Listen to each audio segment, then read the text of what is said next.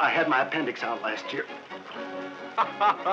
It's the funniest comedy since laughter began. Of a wife who spent the summer away, and a husband who stayed home to play and play and play. Because now I'm going to take you in my arms and kiss you. Very quickly and very hard. Hey, wait a minute! With Marilyn Monroe, soaring to new heights as the screen's most lovable laugh-getter. Everything's fine. A married man, air conditioning, champagne and potato chips. It's just a wonderful party.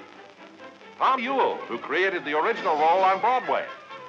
Evelyn Keyes, Sonny Tufts, Robert Strauss. This is what they call classical music, isn't it? Yes. I could tell because there's no vocal. Shh. Don't talk. Let it sweep over you. Relax. Go limp. Like this? I've been married for 7 years, and I'm afraid I'm coming down with what you and Dr. Steichel call the 7-year itch. What am I going to do? If something itches, my dear sir, the natural tendency is to scratch. I scratched last night. There was this young lady. Hi.